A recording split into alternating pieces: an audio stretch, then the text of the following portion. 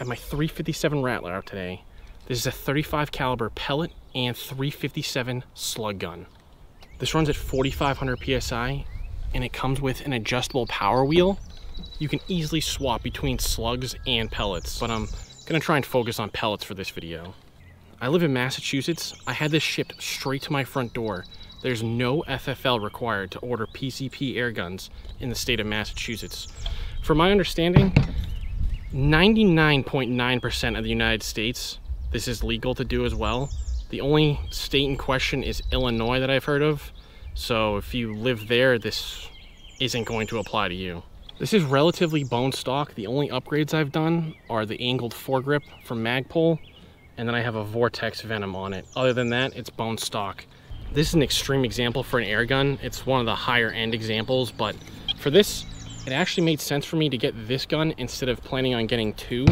I wanted a 35 caliber pellet gun and a slug gun, but this does both. It also comes with a suppressor, so that saved me an extra suppressor that I didn't have to buy, an extra scope that I didn't have to buy, and it's all in one rig. So 2 guns in one for the price, while still being pretty high. It made sense to me. If you got 2 $1,000 air guns, which isn't really too far out of the realm of possibilities here, getting 2 scope setups, 2 suppressor setups, magazines where this one has an internal built-in 15 rounder, it made sense to me. It might not make sense to everyone, but for me it made sense.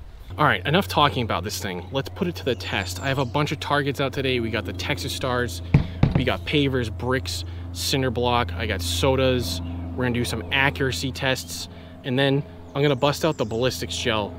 I can change the velocity on this pretty easy, but it's set up for pellets right now, and I'm just gonna do a test between pellets and slugs on the gel. We'll do a 2x4 and see where that goes. I'm not gonna be adjusting the velocity. The pellets will be moving faster, the slugs are gonna be moving probably a good bit slower, but we're gonna see the difference between the two.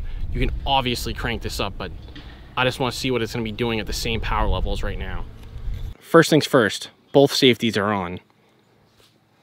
Once we have that in place, pop that lever up, this magazine cover slides up, and now we can feed them in. We're gonna start off with this FX 81 grain 35 caliber pellets. We're gonna feed 3 at a time, and then we rotate 3. 15 pellets loaded, we are ready to go. Let's step back to about 30 yards and drop 3 Texas Stars. I can't miss. 15 rounds, 15 targets, unless I get a freebie. Just as an FYI, I am a Texas Star god. Do bottom first.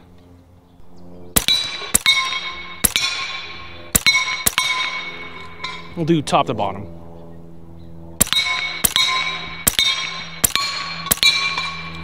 Big boy star.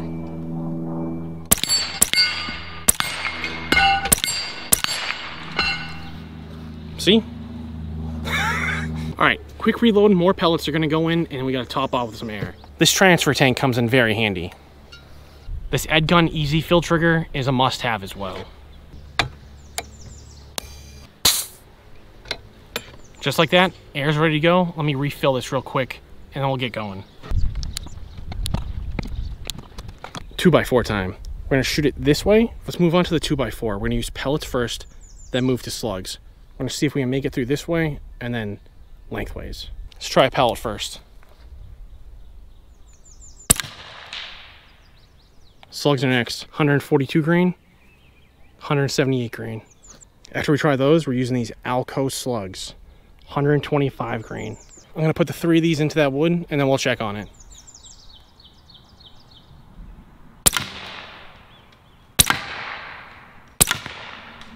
All right, let's go see what we did.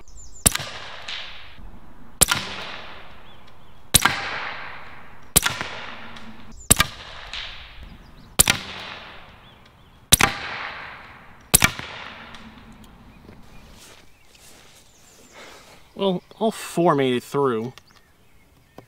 This third one was a good chunk taken out of the board. We're gonna turn this around the other way and then try again.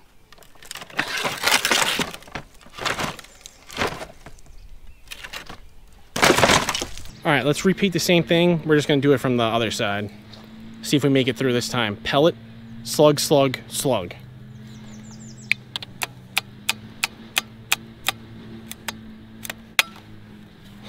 Hopefully I hit it dead on. Actually, you know what? Let me get really dead on straight with it. That's better.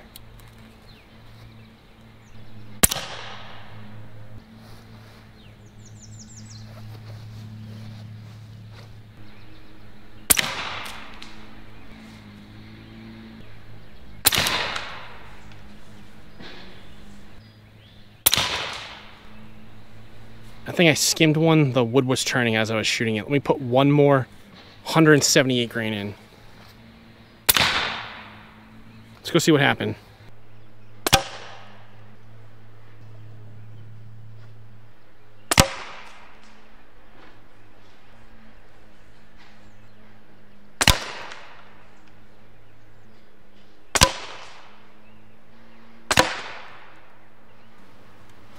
The pellet didn't make it through.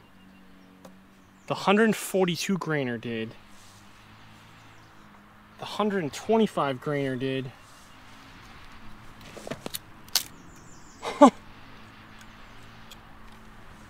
Holy shit, that's still hot.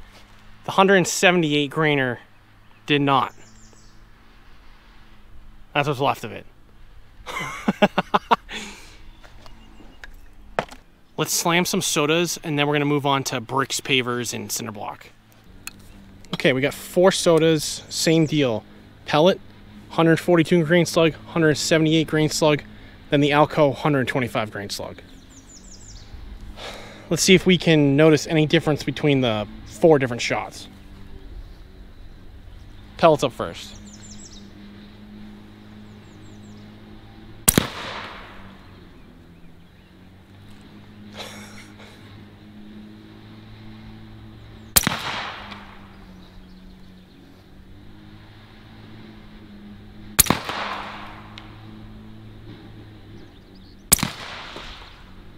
I expected more out of that Alco slug, but maybe I just hit in a weird spot.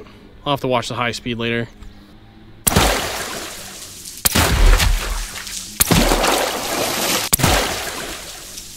Alright, I gave myself 3 pellets. I think that's all I'm going to need to obliterate that brick. It'll probably explode in the first shot, but 3 is what I think it might take max.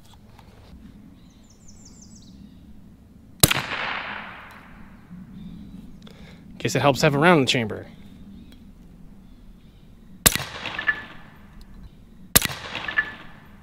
Only 1 to split it. Now we have 2 halves. See if we can split those 2. Probably not, though.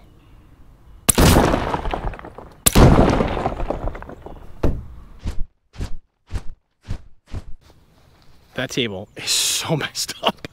Thing nearly fell over. 6 pellets left. See if we can destroy that paver. I'm thinking yes.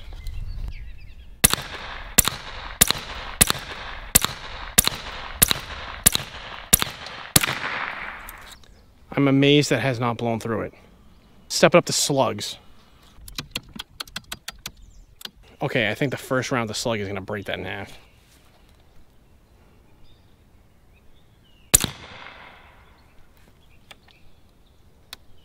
Wow.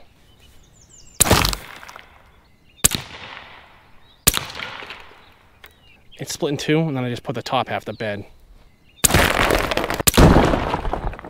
had to go and swap GoPros because the other one overheated and shut off. So if you're ever thinking of buying a GoPro, save your money. All right, back to the Rattler. I don't think pellets are going to do much work here, so we upgraded to the 142 grain slugs. I know we can destroy that cinder block, but I'm going to put 15 rounds into that solid concrete block and just see if we can destroy it. This one's up in the air. I don't think we're going to do it, though.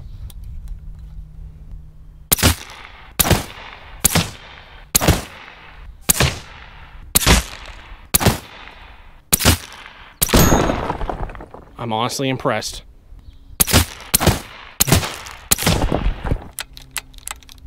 I always have 1 left when I do that.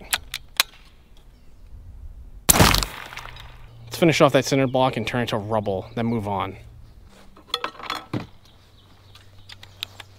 Alright, I think this should be enough to destroy it.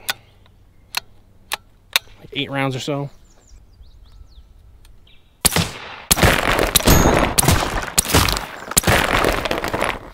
All right, we got 15 pellets loaded in. I want to see if I can rock that pendulum. We're gonna hit the smallest target and just see if we can get it swinging like crazy.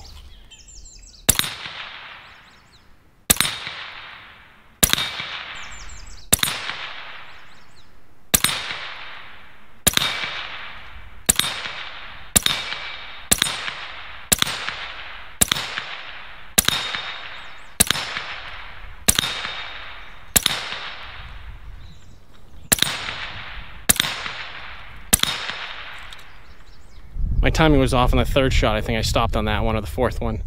But we got some momentum going in that thing pretty good.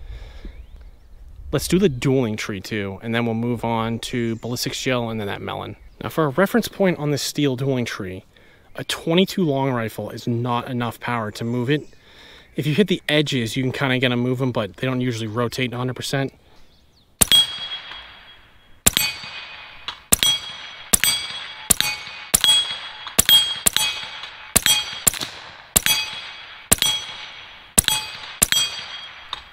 Before we move on, we have to revisit this because the slugs are a massive difference of energy transfer compared to those pellets. So let's retry it one more time.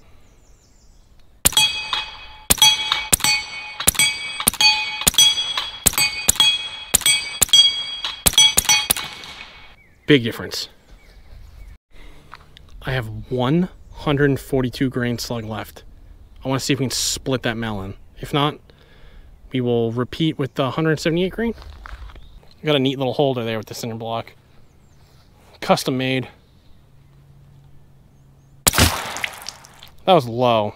Disappointing. 178 grain now because I ran out of the other ones. I'll aim a little higher. We have to inspect because that put a very clean hole through it in the front, and I need to see what the back looks like. See how clean that is? Pretty good expansion on the back. 2 more, then we move on to the Ballistics Gel.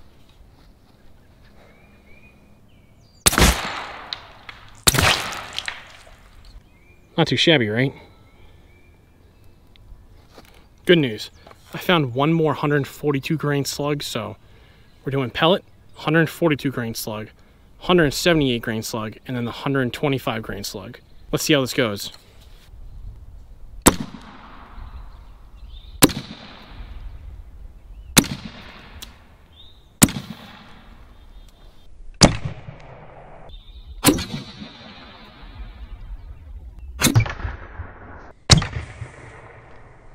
I'm not sure what round it is. I'll have to look in the footage afterwards, but this is pretty cool. I've never seen this before.